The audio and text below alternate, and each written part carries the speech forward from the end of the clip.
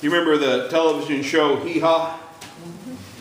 I loved the sketch comedy on that show, and one of my favorites was when some combination of the cast saying, "Gloom, despair, and agony on me."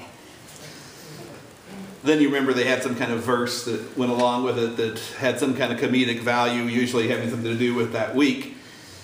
And sometimes when I hear people complaining about the world that we live in, that song's running through my head.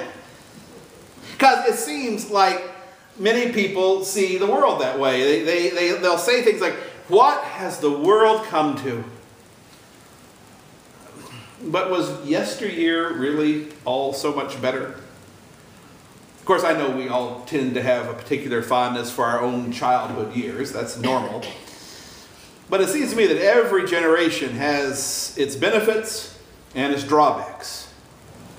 I mean, if we were living at the turn of the 20th century here, most of us would probably be down in Packingtown working for 6 cents an hour. And almost everything we make would go to the company to pay for the house we lived in, and what we had left over would go to the company store to pay for our food. Most of our kids wouldn't even make it into young adulthood because they'd be dead from accidents or disease. And when you think about that, well, the things that we gripe about today look a little bit mild.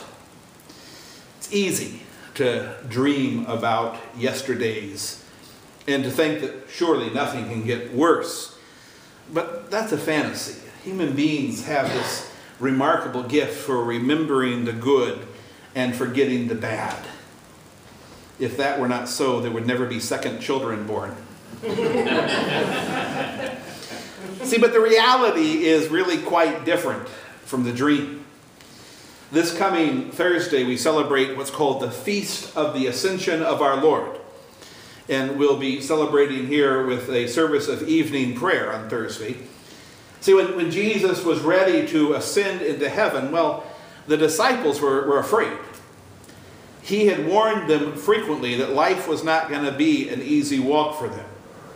Now, all people suffer the effects of living in a sinful, broken world. No one escapes the reality of sin, but Jesus told us that it was going to be harder for us for a couple factors. First, you and I have the requirements of God's law, and unbelievers are not under that burden. But second, and probably more importantly, see, we're baptized children of God. And when we were baptized, we were called to Satan's full attention. And he does not care for us, not one little bit, especially when we are worshiping God and leading others to do so as well. So life without Jesus physically on this earth is kind of a frightening proposition for all of us, but especially for the disciples who woke up with him right there beside them every morning, teaching them and inspiring them and leading them. And I can imagine them really singing "Gloom, despair, and agony on me." I mean, I can picture Peter, James, and John and Andrew sitting on their fishing boats alongside the Sea of Galilee with their overalls on, singing that song. I know I feel like singing that song from time to time. And I know that when I feel like singing that song, it's not comedic. It's not a routine. Most people have a dark side. We put on the happy face for work and for most of our friends. And for church, of course, because we know better. I mean, if we didn't, 60 million people would be running up to us asking us what's wrong. You'd have every person this side of creation wanting to know what's the problem. Because in case you did not get the memo, you're never supposed to be unhappy. It bothers people when you're not happy. Because, you see, when we're unhappy, it reminds everyone else that they're not fully happy either. All of us are familiar with gloom, despair, and agony. Yours is different from mine because we all experience our own little personal slice of hell, don't we? You probably would never understand the darkness in my life, and I probably couldn't understand completely the darkness in yours, but we all know it's there. And that's why Jesus left behind a couple promises for us. We know that he promised to send the Holy Spirit to empower us during those difficult times, that the Holy Spirit would work through the Word of God and through the holy sacraments to arm us against the slings and the arrows of Satan that would be coming, and to strengthen us in every situation that we face. That's the promise we're all fully aware of. But there's one promise that we don't often remember, and it's the one that we celebrate today. The historic church called this day Rogate Sunday. If you're little kids growing up in the Lutheran church, you might remember the old hymnal had Rogate Sunday. It comes from the Latin word to ask. Because Jesus says in our gospel for today, truly, truly, I say to you, whatever you ask of the Father in my name, he'll give to you. The promise is clear. Whatever you ask of the Father, he will hear you. The path that we walk is difficult. It's supposed to be.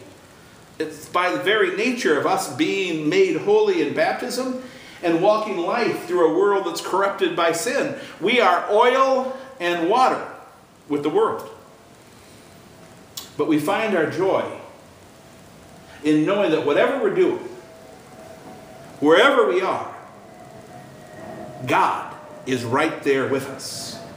And he hears every single thing we ask. And the best part of it is, you can't be wrong. No matter what you ask. Because God is a perfectly loving parent. And he's never going to give you anything that hurts you. So ask. You have not because you ask not. And even if you mess it all up because of the corruption of sin that is within you, God also promises to take that and to turn it for good. Romans 8, and we know that for those who love God, all things work together for good. So ask. When you feel gloom and despair and agony descending upon you, ask. He is there and he will answer. And remember that gloom, despair, and agony are really just feelings.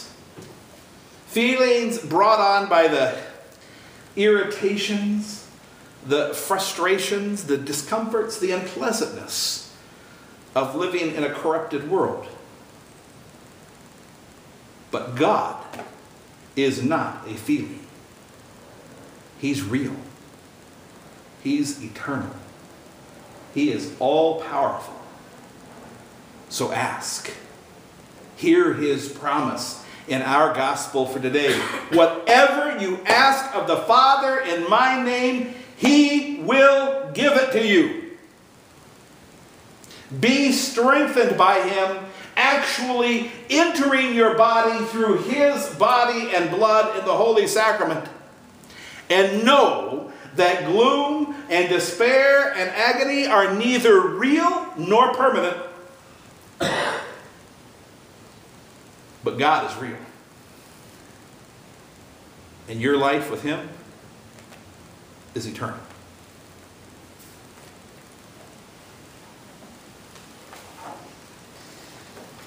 Please rise and confess the faith with me in the words of the Nicene Creed.